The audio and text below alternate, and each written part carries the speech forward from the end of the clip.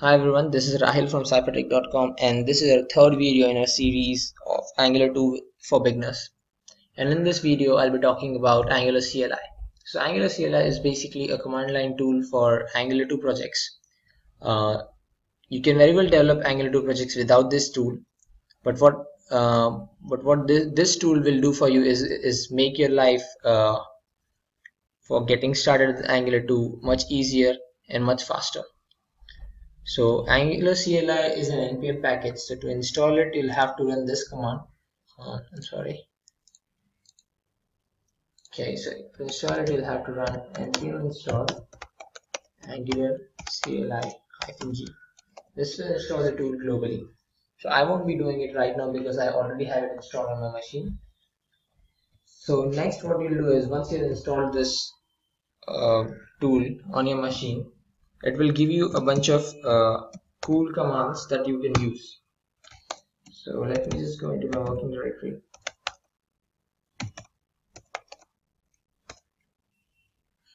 If I do ng new my project, what this command will basically do is create a new Angular 2 project. And this thing takes quite a while to get installed. So it says it has also initialized Git for us. But now what it's doing is it's installing the npm dependencies and also installing typings and etc. So this thing takes quite a bit of while to complete. So once this is done successfully, I'll show you what you'll see. Alright, so once that thing is completely done, you should see something like this printed on your command line tool. Install packages for tooling via npm. So once this is done, you can navigate into your project directory using, or rather let's see what this command has done for us. So you can see the folder over here, my project. We have config e2e public src. So you don't have node modules yet available because I have cancelled the command. So ideally your app structure would look something like this once everything is done. Right. So this is the package.json that holds all your npm packages. You have typings.json for the configure typings, which is related to TypeScript. Then you have an src folder. This is where you will probably do all your coding.